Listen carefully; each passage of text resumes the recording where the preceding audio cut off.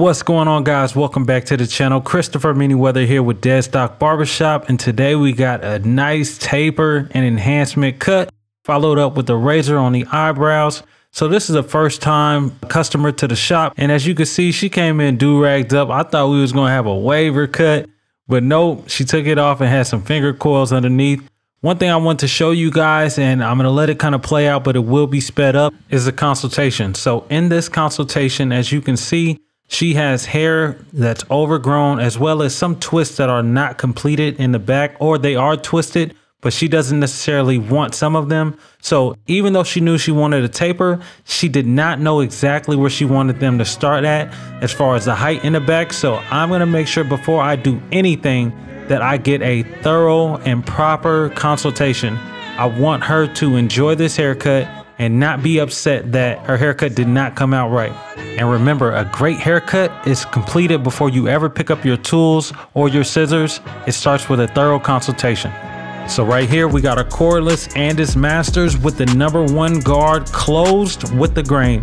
We're just gonna debulk this area, get it nice and smooth as if you were doing any other taper or wave cut.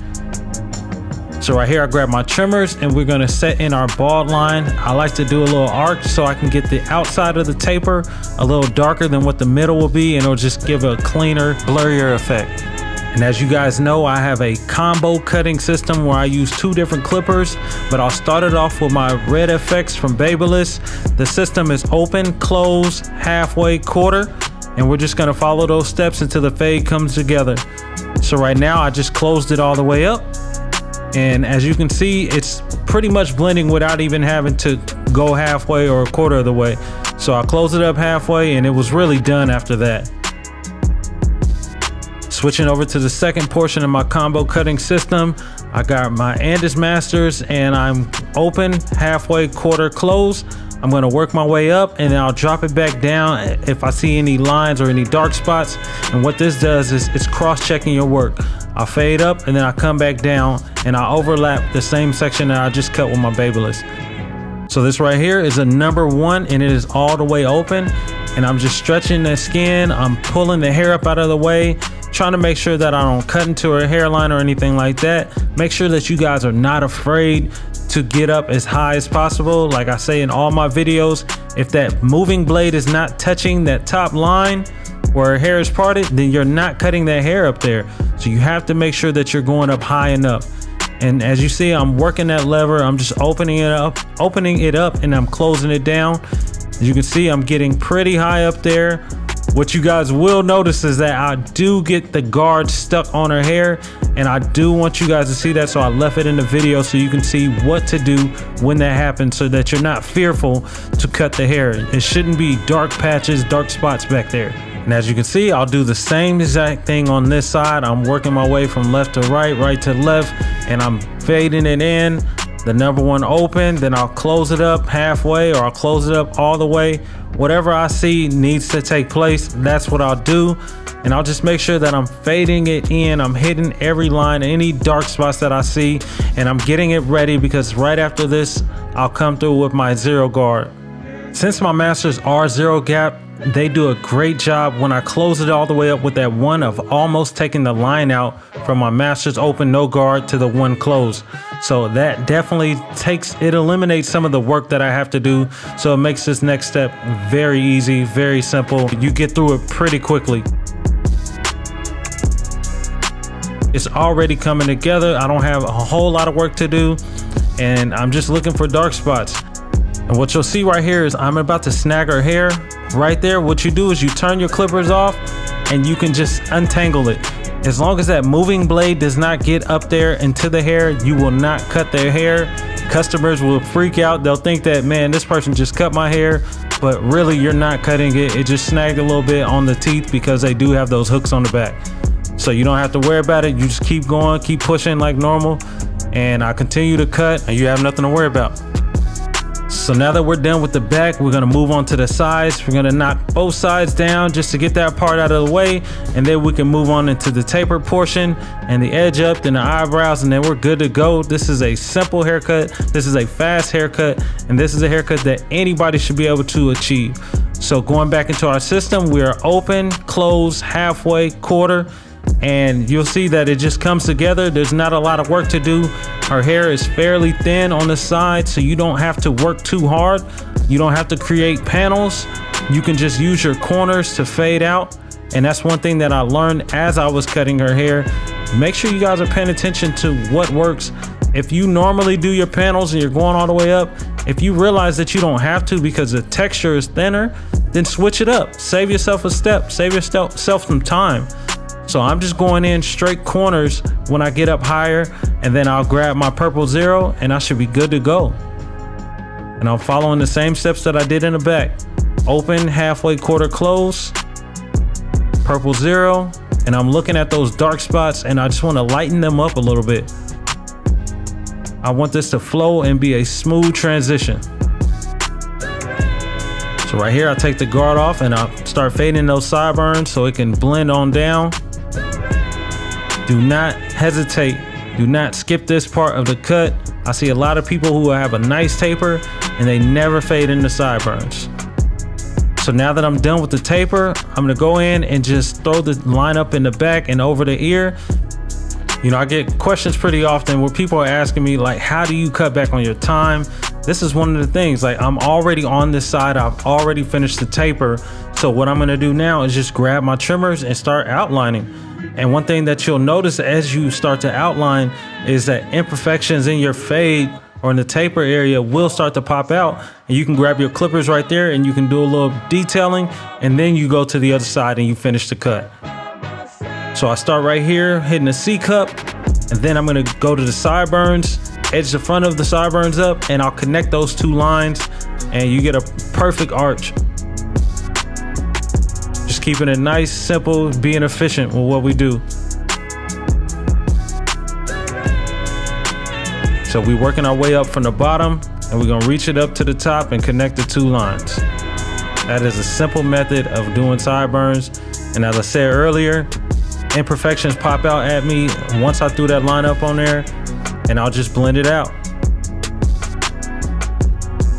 It's just a matter of caring about what you do, caring about your work ethic, and making sure that the customer looks and feels as good as possible. And one thing that I do, man, it's kind of like a Mayweather fight. You know, first round, he feeling the person out and he don't really go in until, you know, the second round of the fight. You know, this is the second, third round of the cut. So by now I know how her texture is, and I'm able to do things that I didn't do in the beginning because I've learned as I was cutting. So one thing that I did differently was what you're watching right now. I went straight in with my purple 0 after my babyless because I noticed I was able to fade it out pretty simple. I learned the texture already, you know what I'm saying? Now I can go in with my masters open, and it shouldn't take as much work on this side as it did on the other side. You learn as you go. And so next time she comes in for another haircut, it should be easier, it should be faster, and you can get your speed up, you can get your confidence up, and you realize that you're making all the money that you really want to make in this industry while enjoying what you're doing. Now moving on to the next side, we got the taper done, so we go behind the ear into that back line, and we throw a line on there, cleaning the neckline up because we're already there. Why wait? So I look at both sides, and what I'm doing is comparing the angles on that edge up. I want to make sure that both of them are as symmetrical as possible. You don't want one side angled in deeper than the other, and just make sure that you're cleaning it up. So I'm preparing to hit that C cup. The only difference is I started on the sideburn first, but I'm still gonna go and connect the two lines. So it's really up to you. However you gotta do, get the job done, whatever you gotta do, it's really up to you. I can't tell you that you're wrong for starting at the top or the bottom. All right, so looking at her edge up, I wanted to make sure that I taper that length down so her edge up can last a little longer. Most of that stuff is coming off anyway, but I want it to be as smooth as possible. And so right here, I'm looking at the bottom or the top of the C cups, and I'm trying to verify that they are as equal as I can see. You know, we're not robots, we're not computers, so we're just trusting our eye, but I try to make it as equal as possible. And now I go into the vertical bars, and I'm gonna set those in. It's gonna help me see that top line a little better. And while I'm there, I noticed I could clean that line up as well. And now I work my way from the center on out. Same technique, I don't change it. You know, if you got something that's working for you, it's no reason to change it. So I'm just making sure I get that line as clean as possible. Do not be scared. This is what you call a professional pushback. You can't leave her natural line there because she's gonna look crazy. It's gonna be too small. She's the type of person that if you edged it up like that, or even if you didn't take it out far enough, she'd ask you at the end of the cut to move it back. You know what I'm saying? I get people like that. So you have to remove that fear. What I like to do, I use the eyebrows as a guideline or a reference point of where I should put that line at. So right now I'm just detailing it out, getting it as crisp as possible because we are going to enhance this cut. So we're just setting it up before the kill shot. I'm a very detailed person and I'm borderline OCD when it comes to cutting hair. So I'm always looking, as I'm edging up, I'm looking for dark spots. And as you can see, I had to go and attack those. So right now I'm prepping for enhancements. So I'm cleaning the line so I can put the no drip applicator. Y'all already know I'm rocking with the Tune 45 ecosystem. I got the Shine Cuts Hair color card, as well as the Beam Team Cordless Compressor XL and the no drip. Tune 45 no drip. Those of you who do not know, it is a color that is designed for your skin. It can last you. It's water repellent. You know, you can get it wet. I don't advise you do, but you can get it wet and it's gonna last. You know, you want to make sure that you clean that skin so it can last because it is an alcohol-based product.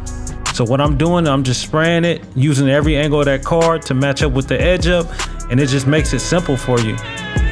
One thing that I like to do, as you can see, I'm spraying it into the scalp, not only the hairline, but the scalp.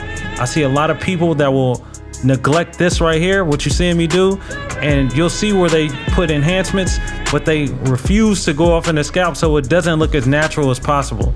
So right here, I'm using the Barber Magic Pencil from Black Ice, and I'm just gonna conceal that line up by putting an outline on the outside of it. This is just another part of the enhancement. It's gonna make it pop out, make that color stand out, and people are gonna really notice. She was like, I've never had this, and I just killed it. She had pictures the next day, and I was like, you know what, we might as well. You know, you got your, I think it was like baby shower or something like that, and I was like, we might as well hook it on up. So now that we got the outline on there, we're gonna go in and blend that color in. We're gonna blend that pencil line in, making sure that we're not going into the hairline that we already set, but just blend it into the outside of it and lock that color in. And it's just gonna look really nice at the end of this. For those of you who haven't seen this technique, my guy Get Beam does it all the time. So shout out to him for making this popular. You know, it was a point in time where people really didn't like enhancements. You still got barbers who don't, but hey, it don't matter. It's about you and your client, what y'all like and what looks good to you. So going in with the razor, I'm just gonna blend the rest of that out, take off the excess pencil, and it's just gonna give it that nice ash line effect that won't go away.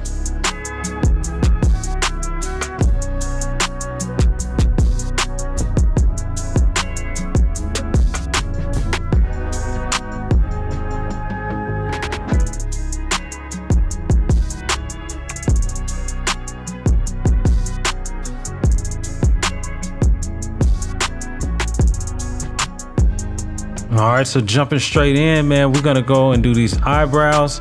This is a service just to get your money up. It doesn't take long. It's less details than a beard, but it's really important because people are looking at this person right in their face. So you just want to try to get it as symmetrical as possible. I know everybody's eyebrows are different. You know, nobody really has the same eyebrows. As you can see, her left side and her right side are really different, but what I do is try to make sure that I can get them as clean as possible, as close as possible to the other. So I'm looking at left side, right side, and I'm just making sure that it is close as possible. And just in case you guys forgot what she looked like, as barbers, we don't control who walks into our shop, but with the thorough consultation and a proper execution, they can leave out looking like this. I appreciate you guys for sitting for this 14.5-minute video. Thank you guys for coming through, watching my channel. Make sure that you smash the like button. Make sure that you share this video. Make sure that you comment below because I will respond to everybody who leaves a comment. I thank you guys. I appreciate you all. Take care. God bless.